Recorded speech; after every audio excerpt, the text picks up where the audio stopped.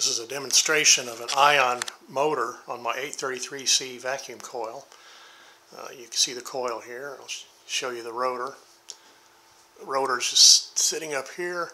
It's just a piece of wire with two 90-degree hooks on it that rotates freely on the spindle up here. So I'm going to step over and turn the lights off so that you can see better.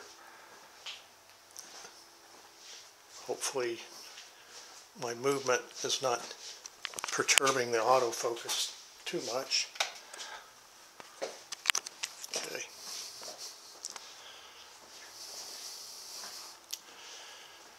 Alright, it's in CW mode. So let's turn the power up.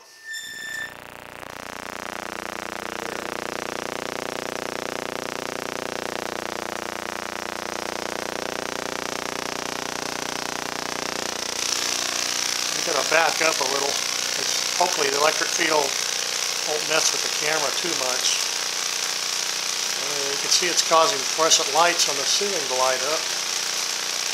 Just what happens here is the high voltage ionizes the air. It causes ions to fly off the tips. Since the ions have mass, they make the rotor go around. I'll try one, we'll get a little closer, hopefully it won't mess the camera up. So there you go. So, hope you enjoyed this. Thanks for watching.